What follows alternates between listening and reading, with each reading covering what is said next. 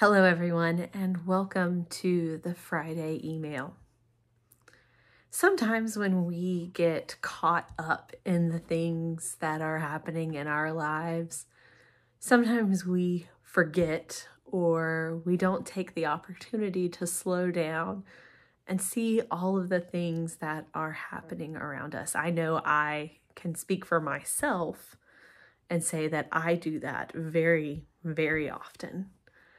I think of the time recently where I was on FaceTime with a friend and they were the one that pointed out to me, wow, the sky is really blue where you are. And I was just so busy that I didn't even realize how beautiful things were around me, but they did.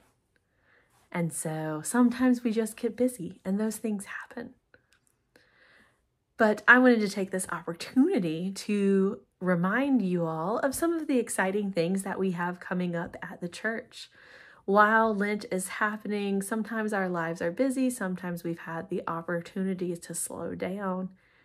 But there is a lot happening this weekend and in the coming weeks as we are still in the midst of our Lenten disciplines. On Saturday, you can come and join us from 9 a.m. to noon and help us clean up the churchyard. We hope you will join us for that. On Sunday afternoon, we have our monthly evensong at 5 p.m. So I hope you'll join us on Sunday afternoon for that. And coming up on the 17th of March, which, wow, 17th of March is already right around the corner.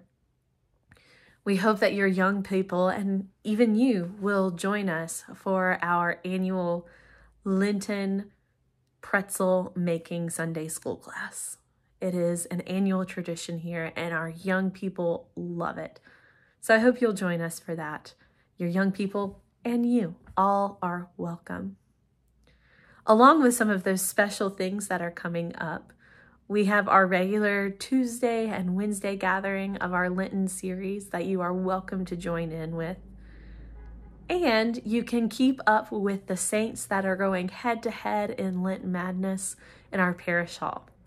The saints that I have as the final two saints going head to head at the end are still in it. So I am hopeful that my bracket doesn't get busted anytime soon. Speaking of our Lenten series, I wanted to end with this prayer that was offered as a blessing at the end of our time together on Wednesday that I really loved. It just really hit home with me. And so I hope that you will also enjoy this. It's from Kate Bowler, and it is a Lenten blessing for transformation. Let us pray. You got it right, as poets do, Mr. Gerard Manley Hopkins. You with the whimsical name and the solemn truth that the world is charged with the grandeur of God. It will flame out like shining from shook foil. And that despite all that humans are and do, there lives the dearest freshness deep down things. And it calls to us. It speaks a wisdom that shines through the cracks of all that is broken, all that is incomplete.